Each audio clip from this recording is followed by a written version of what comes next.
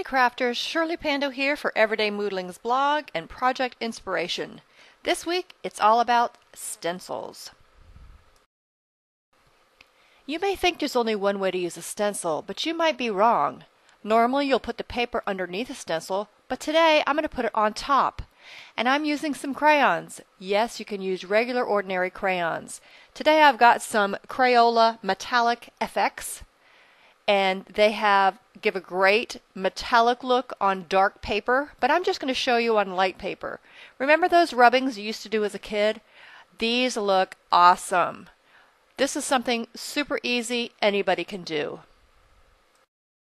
For the project today, I'm starting with a paper that I have already added some paint and stenciling marks on, and I'm taking that same curvy stencil with the metallic crayons, and I'm just adding some rubbings right over top. It gives a lot of great layers.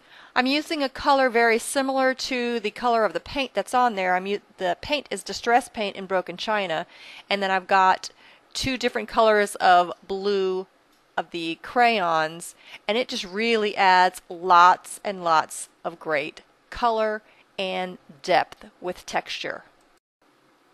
Next, I'm going to add some stamping with VersaFine ink, and I've got a background stamp by Inkadinkadoo, and this is by Dawn Hauser.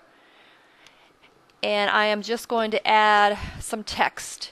It's an unreadable background stamp, unreadable text, and I'm just going to stamp once and then get some second generation and third generation stamping on that, and just adding a little bit of texture.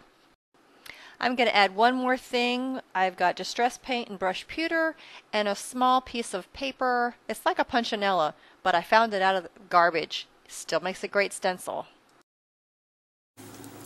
So with my stenciled background, I'm going to make a card. So I have taken that cheapo piece of art paper that I was using and made it sturdy and made it look really good by adding 2 layers of cardstock. I've got an aqua one that'll match my stencil, and then I've got an orange one that is the complementary color of blue. And I'm going to add it to my folded card base. So along with that, I have several things that I've chosen. I've got a paper pack from Teresa Collins that I've loved and have not finished up, so I'm decided I'm going to use it. So I have a punch circle. I want to keep the orange behind there. I'm going to add my pieces, and then I have some strips. Got some paper strip.